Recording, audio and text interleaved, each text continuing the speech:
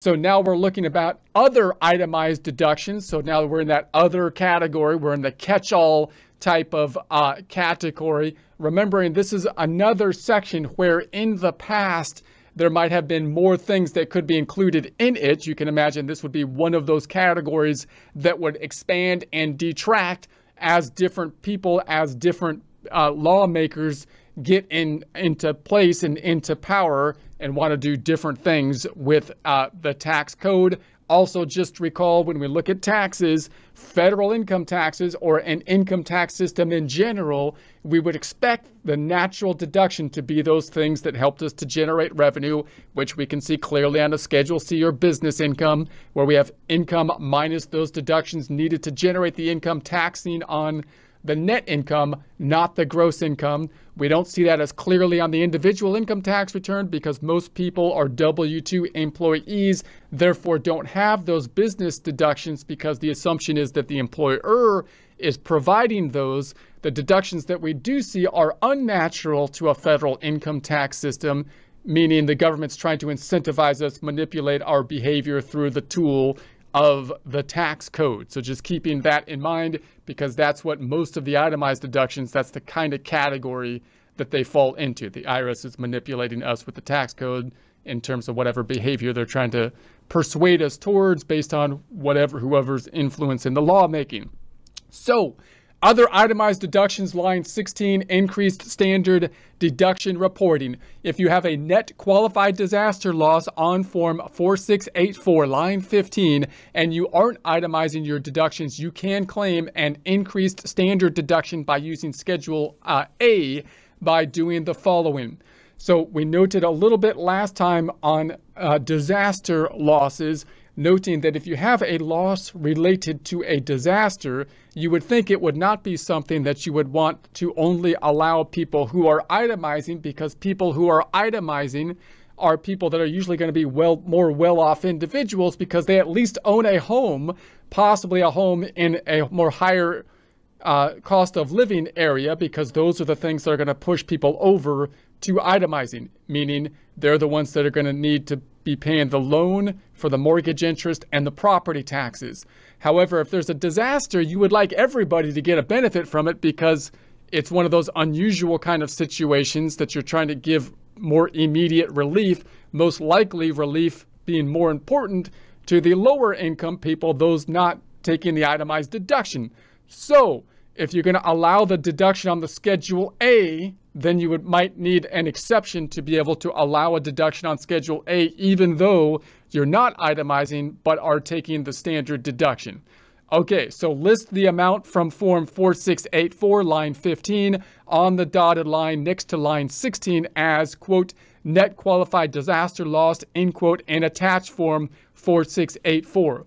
So if you have a net qualified disaster loss in your particular location as a tax preparer, you probably want to do your research on that situation and be ready for this kind of documentation, looking possibly in more detail at the Form 4684, noting that the software, of course, will help a lot because you'll be able to see, hopefully, the disaster loss listed in the software, which will help you to appropriately calculate the disaster loss. But you want to keep that in mind, and it's severely restricted to being a net qualified disaster loss is what we're talking about here. So list your standard deduction amount on the dotted line next to line 16 as, quote, standard deduction claimed with qualified disaster loss, end quote. Combine the two amounts on line 16 and enter on Form 1040 or 1040 SR line 12. So net qualified disaster loss reporting. So if you have a net qualified disaster loss on Form 4684, line 15, and you are itemizing your deductions, list the amount from Form 4684, line 15, on the dotted line next to line 16 as net qualified disaster loss, and include with your other miscellaneous deductions on line 16, also be sure to attach Form 4684. So obviously, if you have the qualified disaster loss and it's being reported on the Schedule A, if you're already itemizing, you're already cleared the threshold, you already own the home, having the mortgage interest and the property taxes push you over, then you would think the itemized deduction would be reportable on the Schedule A and you would get the benefit from it because you're itemizing.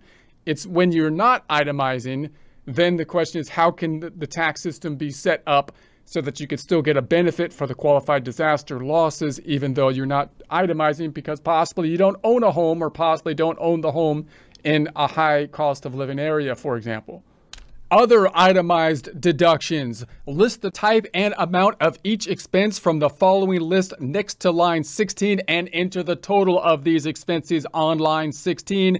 If you are filing a paper return and you can't fit all your expenses on the dotted lines next to line 16, attach a statement instead showing the type and amount of each expense. Most of the time these days, people are using electronic software, in which case you might have more ability to add a longer list to the documentation. But if you need to, then I think the electronic software also allows you to basically add an attachment, oftentimes depending on the software. So we have the gambling losses. Gambling losses include, but aren't limited to, the cost of non-winning bingo, lottery, and raffle tickets, but only to the extent of gambling winnings reported on Schedule 1, Form 1040, line 8B. If gambling winnings and losses and gambling in general sounds familiar, it's because we talked about it when we thought about the income side of things, in which case, if you participated in some type of gambling, then you might have to record the winnings as income, because the general idea from the IRS's perspective is that anything should be taxable in income that you receive, right? Unless the IRS says otherwise. And that would, of course, generally include gambling. Also, if your income is above a certain threshold, you win more than a certain threshold, then the payer will most likely have to give you documentation about those winnings going not only to you, but like with other documentations like W-2s and 1099s, also to the IRS. And therefore, you're going to have to record it, of course, on the taxes, because if you don't, the IRS will most likely question you about it. Now, if you had winnings, you might say, hey, look, I lost a lot more money than I won. If I do a lot of gambling, that will often be the case. What about my losses?